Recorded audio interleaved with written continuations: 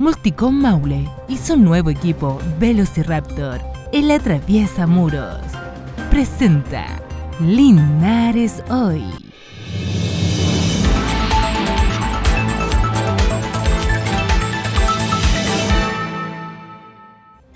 A 13 meses del femicidio, familia de Norma Vázquez pide justicia. PDI detiene infragante a joven que perpetraba robo en pleno centro de Talca. ¿Cómo están ustedes? Muy buenas noches, bienvenidos a una nueva edición de Linares Hoy a través de las pantallas de Canal 30 Linares. Comenzamos de inmediato contándoles que la familia de Norma Vázquez sigue su lucha por encontrar justicia para su hija. La joven fue asesinada al interior de la habitación de un motel y el autor del crimen se dio a la fuga. Hoy, a 13 meses desde la muerte de la linarense, toda la comunidad espera que se castigue con el máximo de rigor de la ley. 13 meses han pasado desde que Norma Vázquez, una joven funcionaria de Carabineros, fue asesinada al interior de un motel en Linares. Quien sería hasta ahora el único imputado es su expareja Gary Valenzuela. Hoy su familia exige que se aplique la máxima pena para él. Es muy difícil, nos despertamos con el alma hecha pedazos, pero aquí estamos de pie, estamos luchando por justicia digna, porque ya comienza el juicio oral el 9 de diciembre de este año. Entonces vamos a seguir en las calles cada 22 como lo hemos hecho por este largo año y doloroso. Vamos a seguir pidiendo lo que es la condena máxima para el asesino Gary Valenzuela, que es lo que presentó Fiscalía, presidio perpetuo calificado, es lo que queremos como familia. Como cada 22, se reúnen en las afueras del Centro de Justicia de Linares. A pesar del dolor, sacan fuerzas para exigir que todo se esclarezca. Fue un daño tremendo que le hizo a mi hija y nos hizo como familia y a mucha gente más, que Normita fue un ejemplo aquí en la tierra, ¿entiende? Y él, este tipo con privilegio, no se merece. ¿Sabe por qué no se merece? Porque era un subteniente. Para mí, yo creo que para toda la gente que quiere que este tipo tenga justicia por el grado que tenía, no tenía apelación ninguna desde ya, tenían que haberlo tirado con los demás en la cárcel. Además, destacaron el apoyo de quienes han estado estos 13 meses pendientes de este proceso. Como familia hemos recibido apoyo de Fiscalía de Linares. La verdad que la fiscal Carola D'Agostini se ha portado súper bien con nosotros, con nuestra familia, don Julio Contardo. Fiscalía ha estado muy bien, siempre presente, o sea, la verdad que recaudó todo muy bien porque ahí estaba todo. Y bueno, de Carabineros, de la institución de los altos mandos, nada, ausente. Lo único apoyo que hemos recibido ha sido de los Carabineros de nuestra ciudad, nuestro alcalde, nuestra gobernadora. Finalmente su madre entregó un importante mensaje para aquellas mujeres que están pasando por la misma situación. Que sigan pidiendo justicia, que sigan adelante, porque para que una vez por todas se termine esta humanidad, estos hombres que hacen daño contra una mujer inocente, que sigan con fuerza adelante, para que la justicia tome cartas en el asunto y ponga orden, porque realmente, disculpando la palabra, la justicia está muy mala. El 22 de agosto de 2020 fue asesinada Norma Vázquez y el 9 de diciembre comenzará el juicio oral contra Gary Valenzuela, quien hasta ahora se mantiene en prisión preventiva en la comuna de Cauquenes. Todos esperamos de verdad que la justicia opere de una manera que dé justicia entonces a este crimen que no tiene precedentes.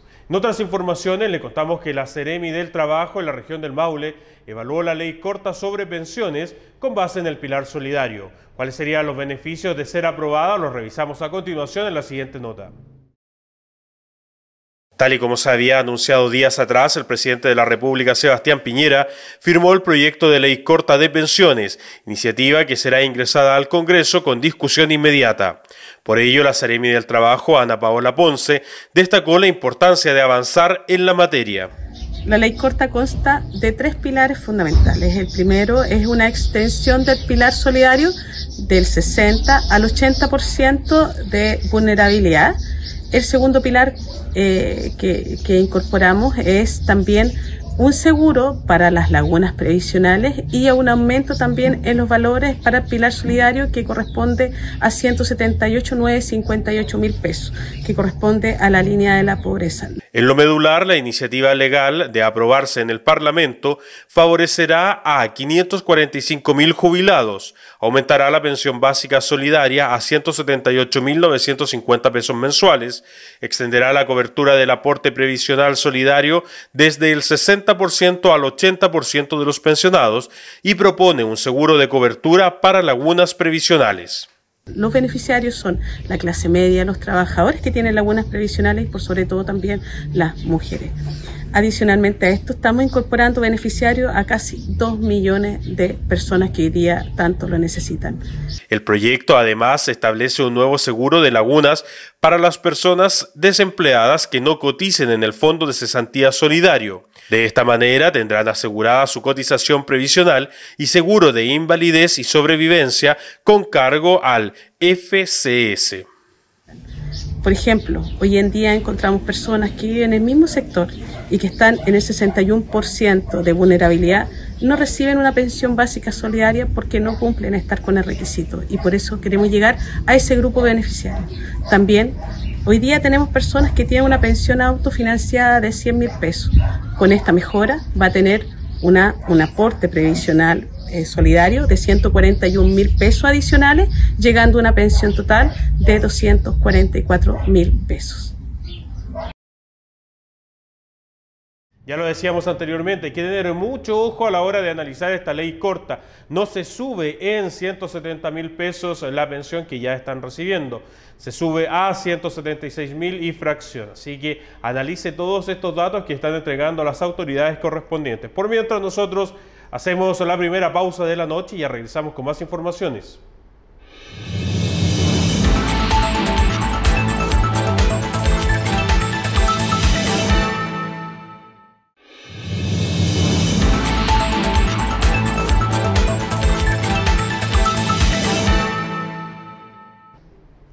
Ya de regreso les contamos que los recolectores de residuos domiciliarios que habían paralizado sus faenas pusieron fin al conflicto. Desde la capital regional, José Miguel Rebolledo con toda la información. Fue la semana más difícil en la historia sanitaria de Talca. Una semana de movilizaciones que concluyó luego de que se lograra un acuerdo entre el Sindicato de Trabajadores de la Recolección de Basura y la empresa Starco, concesionaria de este servicio.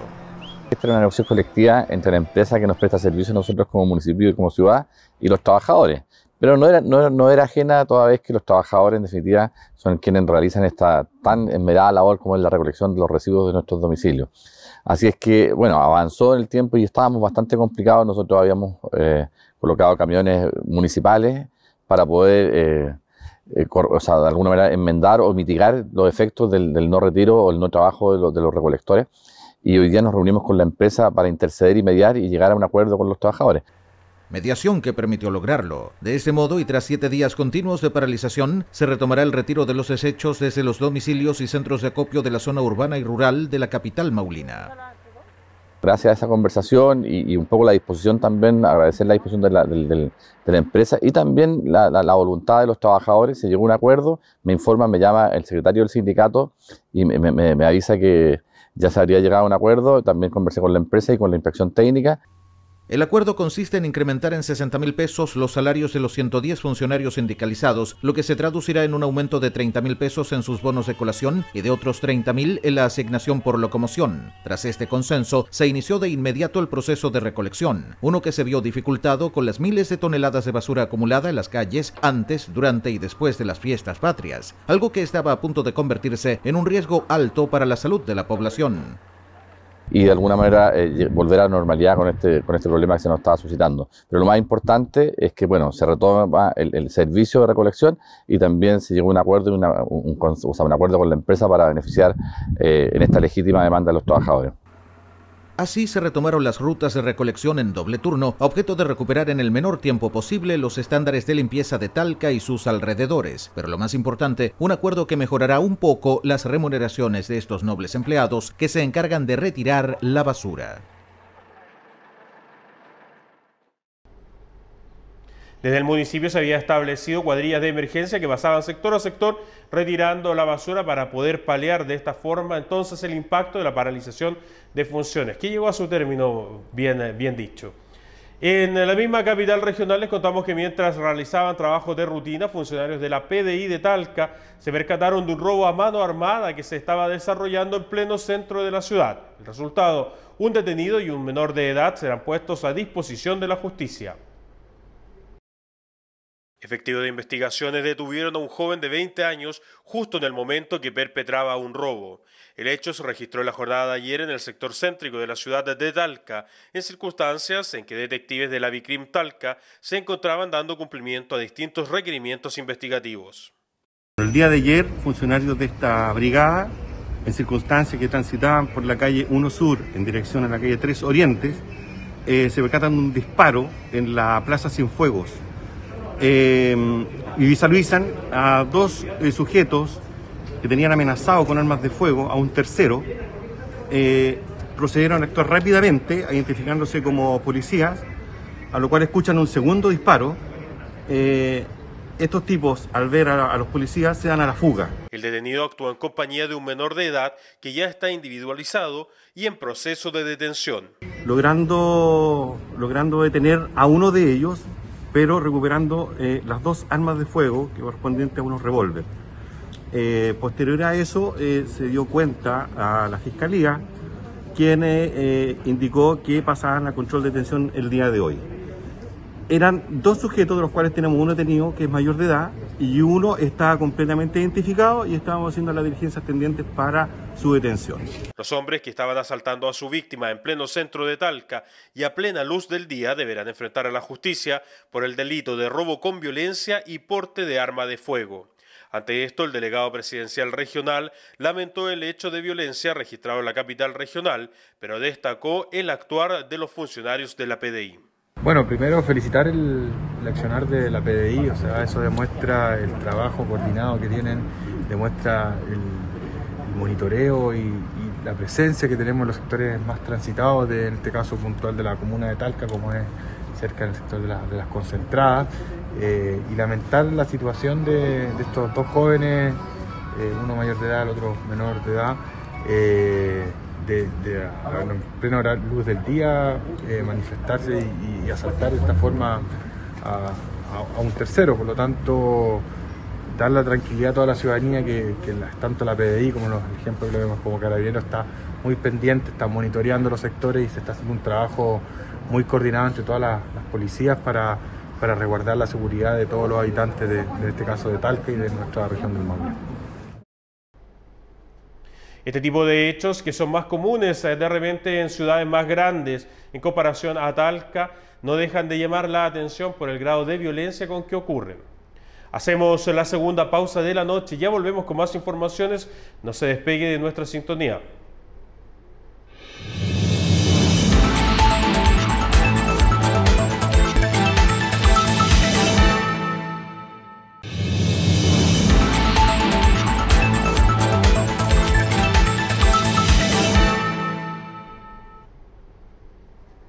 La situación de la migración irregular es algo que sigue dando que hablar. Esto y otros temas están considerados en la siguiente síntesis informativa.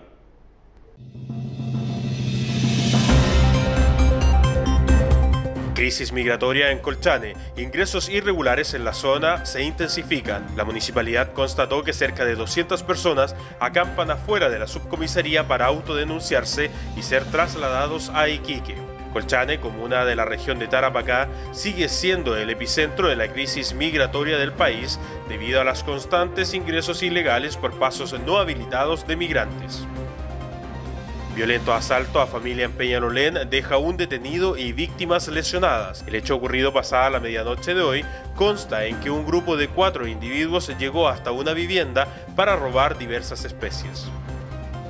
Busca abrir un espacio al lucro, el intercambio entre el ministro Figueroa y la senadora Proboste por rechazo al kinder obligatorio. La parlamentaria y candidata presidencial cuestionó la iniciativa, asegurando que quisieron colocar una barrera para que los niños más pobres no ingresen al sistema escolar, lo que el titular del Mineduc calificó de falso. luego de que esta jornada la sala de la Cámara de Diputados no respaldara el veto aditivo impulsado por La Moneda para el proyecto de ley que establecía el kinder obligatorio, la senadora Yasna Proboste aseguró que buscaba abrir un espacio al lucro, lo que generó el intercambio de palabras con el ministro Figueroa. Gobierno prepara paso a paso sin cuarentenas ante fin del estado de excepción. Debido al aumento de contagios en los últimos días, se buscará fortalecer estrategias de testeo, trazabilidad y aislamiento para mantener el control de la pandemia. Tras más de 1 año y medio de pandemia, se espera que el gobierno no renueve el estado de excepción. De esta manera llegamos al cierre de nuestro noticiero del día de hoy. Recuerde que a continuación tenemos el pronóstico del tiempo. Además, está apareciendo en pantalla nuestro número de teléfono de contacto para que pueda llamarnos y contarnos todo aquello que aqueja a su comunidad. Si lo prefiere, también tiene el correo electrónico prensa@c30linares.cl y así nos da cuenta de lo que va sucediendo con sus vecinos en su junta de vecinos, por ejemplo. Por mi parte me despido, nos volvemos a reencontrar mañana a las 14 horas. Que descanse y tenga una muy buena noche.